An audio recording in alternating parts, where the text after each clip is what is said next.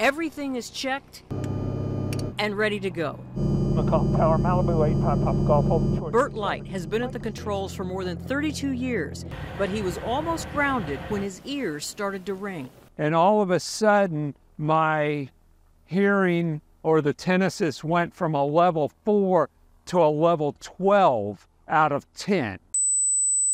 Worse yet, nothing could stop it. It's a really difficult beast to treat because there's no one-size-fits-all with this. Peachtree hearing audiologist Melissa Wyckoff says nobody knows why it happens. Tinnitus can be inescapable. You can't shut it off. Traditionally treated with cognitive behavioral therapy, sound therapy, and retraining therapy, now tinnitus is being treated with this. Use your tongue tip. I'll have you put that on your mouth. The linear device is the first and only FDA-approved device to use sound and sensory stimulation to teach the brain to ignore the sounds. It's stimulating two different pathways. So what's happening is there's feeling on your tongue, and then there's sound in the ears. We're stimulating your auditory cortex. Patients use the device at home for 30 minutes, twice a day, for 12 weeks. It's not pills you're taking.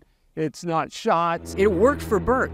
Right now that I have my hearing aids in, and my tinnitus is 0. I hear nothing.